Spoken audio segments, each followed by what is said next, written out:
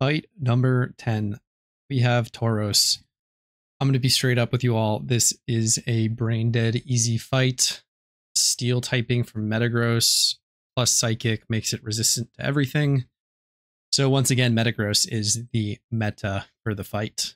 I have brought mine. I attempted a Pharaoh Seed strategy for the previous one. It works pretty well, but Metagross is just better. There are camera ups as ads. I'm just going to click and pray. Not coordinating with the team at all because honestly, it's not all that needed. I am linked up this time. This is pretty much just going to be another straightforward solo queue fight. You will probably not have that much trouble. This is probably in like the bottom 3 in terms of difficulty, I'd say overall. Tauros does do quite a bit of damage, but because of the prevalence of Metagross in everyone's toolkit, I just think that you'll be able to steamroll pretty easily. Metagross is not going to take all that much damage. If you're just tuning in, you're not really hip to what's going on there. Metagross can be bought on the GTL for about 10k at level 63 with this move set. It's great. I'm not going to talk too much more about it. You can upgrade it, add Reflect over Scary Face, add Home Claws over Meteor Mash to get your attacks up. That's pretty much going to be the story. I will just Thunderwave this ad because I'm in and see if I take an attack over whatever my teammates are swapping in. Going straight to the Reuniclus. Reuniclus also does well for this fight. Metagross is just a bit better, I'd say. You set up defenses faster, overall stronger.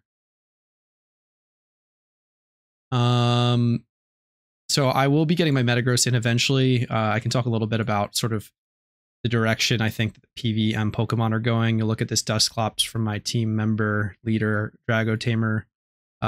It's Wisp, Trick Room. Curse just got nerfed. I had it on there for the Slacking fight. It did pretty well. Still alive and kicking, unfortunately. I can't get any more value. We're just going to hard swap to Metagross. I'm not that worried because it's resistant to everything. Yeah, just the direction that the way that things are going, you like tanky utility Pokemon are useful. Like for this, you could probably hard swap into Dusclops to get a Wisp off if you need to. Might not make it out alive, but the Eviolite does make it very, very tanky. So there's a lot of different things you can do with that. In that direction, Haunter is another good example of that. Give it Eviolite, it keeps Levitate. Does not have access to Reflect, unfortunately, but gets Wisp, and a few other good moves. Curse as well, I believe. Our Reuniclus is hurting, which is not good. Hopefully we've got Recover on that move set. Regardless, I'm not that worried overall.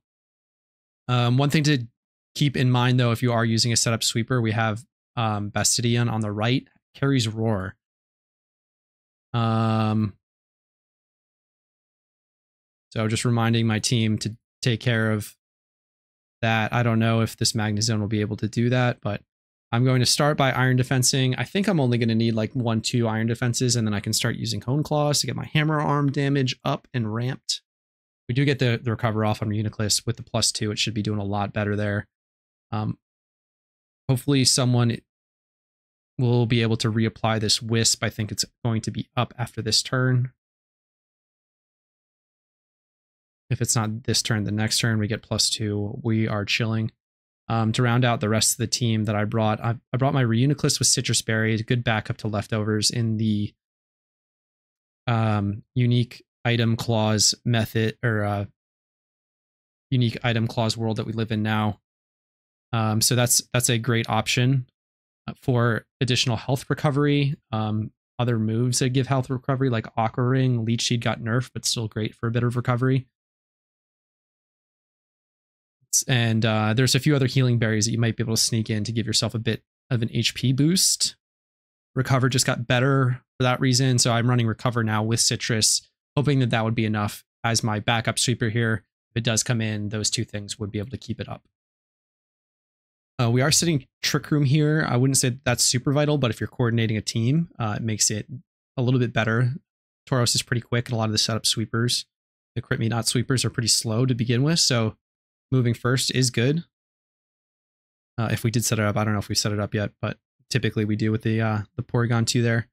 And last, I just have a Ditto catching Vaporeon, so I can get my ult to the Abundant Shrine with Surf and Waterfall. So this is definitely a wasted slot, but this is an easy fight and shouldn't be causing all that much trouble. So once we get ramped here, Uniclus should be getting up there, +4 defense. Had to waste a turn, unfortunately, on the recover just to keep up. Really hoping that we take care of the Bastidian. I don't know what's going on. We're setting... Apparently...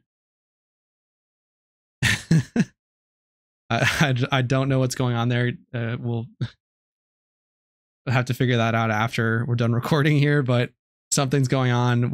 I'll pay attention now to see what's actually going on in the fight instead of just discussing it. You need to kill Bastidian Zone. Hopefully they read chat.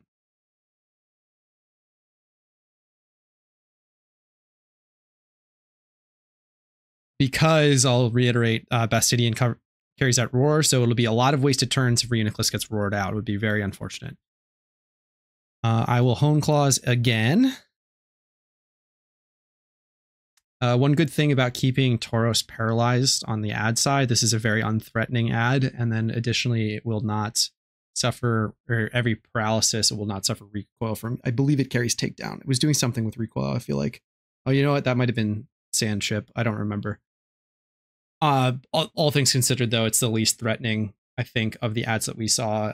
Bastidian and Camerupt are the ones that you're going to want to watch out for. We haven't even gotten to the 75% mechanic. It led with a Scary Face, dropped our speed. I think everything that we led with didn't take, is out of the fight. So definitely lead with a Screen Setter. Prankster helps. And oh, that's a good point. If you're not using a Prankster Screen Setter, you may not be able to get your screens off. So lead something Prankster. If you don't have, let's say, a Prankster Murkrow, you have options. You could use something like Cottony and set Tailwind. Do anything with Prankster just because your speed's going to be super low, or pick something that does not really care about drop speed. You do have a Ferrothorn, maybe just lead with it and Leech Seed with that kind of thing. Make your Gyro Ball a bit better, taking that -2. At 75%, I believe we get hit with a Tail Whip. Then at 50%, Tauros bulks up. And then finally, it will attack with a flurry of attacks at 25%. So we did get the Bastidian down, so that's good. We are not going to lose out on our Uniclus's setup. That would be very unfortunate at this point. Our Uniclus is still at +4. I haven't been paying. Unfortunate that we get the Camerupt on this side for the Magnezone. That's going to hurt a bit. We're getting Calm Mind up. I am now at +2. I will do some science for the people and see what Hammer Arm does at +2 here. I think Tauros is somewhat weak. I can't check my Pokedex being on an alt, but I believe it's somewhat weak in terms of base stats. So we might be able to get away with only +2. +3 is probably capped or close to capped if it isn't.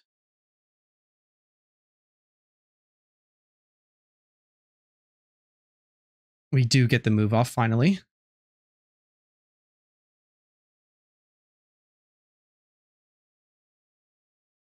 Magnezone goes down, unfortunately.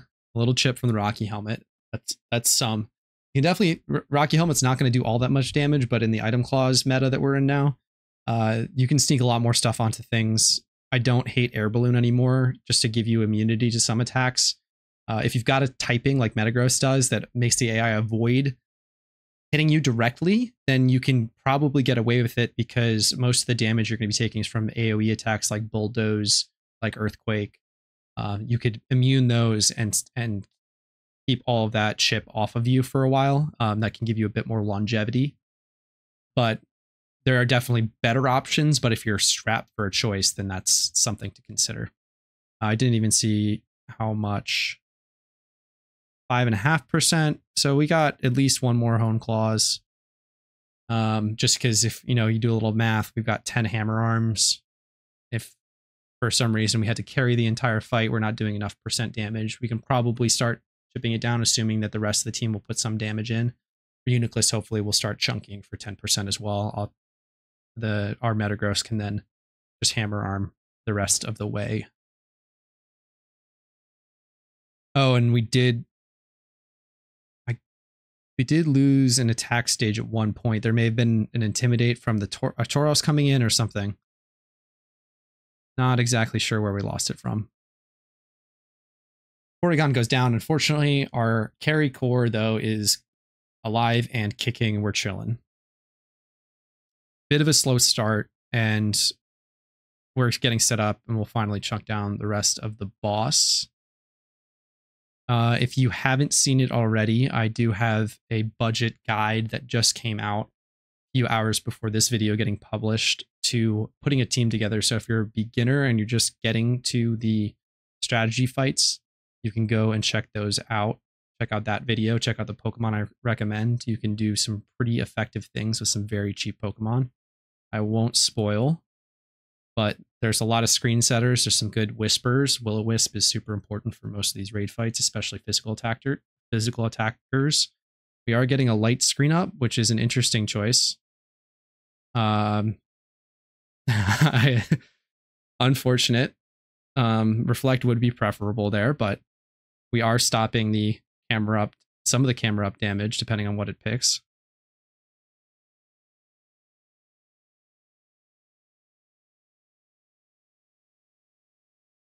We are not fully scrolled down. 7.3 on the hammer arm. We're fine with that. I'm just going to spam hammer arm from here on out. Hopefully we get a reflect this time. That will mitigate a lot of damage. Though at this point, the fight is basically won. You can kind of see where this is going. If you are lacking in a Metagross, I mean, obviously just buy one for 10k and you'll just beat this, you'll steamroll this fight. If you're lacking in a Metagross or you want to do something that's a bit quicker, I'm sure that close combat users will do a bit more damage. You can choice band close combat. You can throw a fighting gem on. So if you think that a Pokemon is going to not be all that useful beyond the one move or might not get more than 2 moves off, fighting gem is good. Then there are these specific fighting type damage boosters as well. For example, the direct one is the black belt, and then there are now the type plates are tradable in the game. So those are interchangeable unique items. So they function exactly the same. The fist plate, I believe it is, the fighting plate, and the black belt are functionally the same, but unique items. So if you really wanted to boost a bunch of fighting type moves, you could go choice band, fighting gem, fist plate, I think it is. We can just check while we're chilling here. Fist plate, yep. Throw a fighting gem, fist plate, black belt, and then metronome's a great option if you know that your Pokemon's going to stay alive for a while. That's a good option. Like honestly, I could probably get away with metronome on this Metagross, just because the AI does not care to attack it, and you could get away with so much. We do want that Fastidian to go away again, and we're getting the Earthquake from Metagross, so that's good. Hopefully we're able to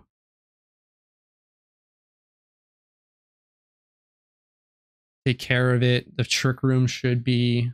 We're getting stored powers off now, 9.5, just short of damage cap. That's great. Get the workup. That might have been the 50% workup. And then the boss will enrage with the flurry of attacks at 25% is the final mechanic. None of these mechanics are really worth considering or planning all that much around, except for maybe the lead Scary Face -2 speed. Like I said, Prankster is going to be important for that. If you don't have a Prankster screen setter, then just having something that's a sacrificial swap or something that can set screens and take an attack at the beginning would be good, like a bulky Reuniclus, for example. Reuniclus just has so much PVM potential, can do so much. We've got a Volk in. We never got the Reflect off, which is unfortunate, but again, not all that important. You can see that even Link team members sometimes control you if they so want to. I'm just kidding. We really can just totally mess around and win this fight. It's that easy. It was a valiant effort on behalf of the Volcarona. Honestly, that +1 attack is enough to do a scary amount of damage.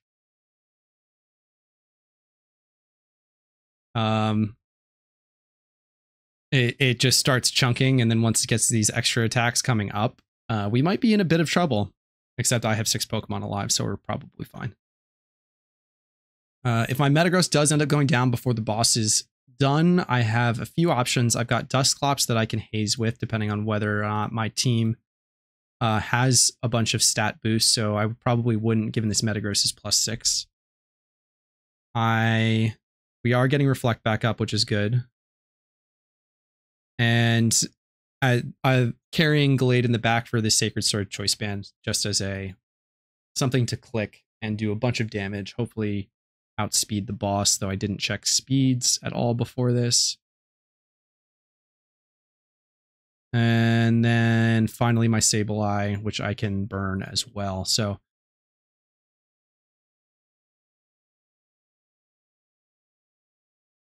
it looks like Sableye will make it to give a burn on Tauros, which would pretty much ensure that we get the W here. Let's check our PP real quick.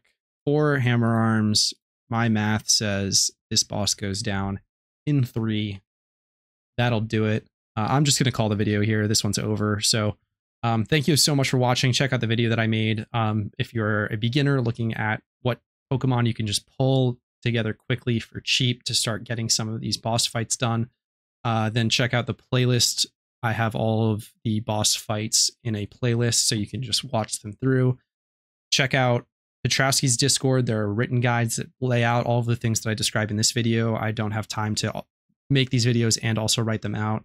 I believe Lou Official, the moderator in there, is the one responsible for most of those threads, so he's doing a great job taking care of that. And yeah, look for teams there. I really recommend avoiding solo queuing, especially as the event goes on. There's still plenty of people that are looking for groups. And other than that, have a great rest of your event and good luck with your Tauros fights. Catch you later.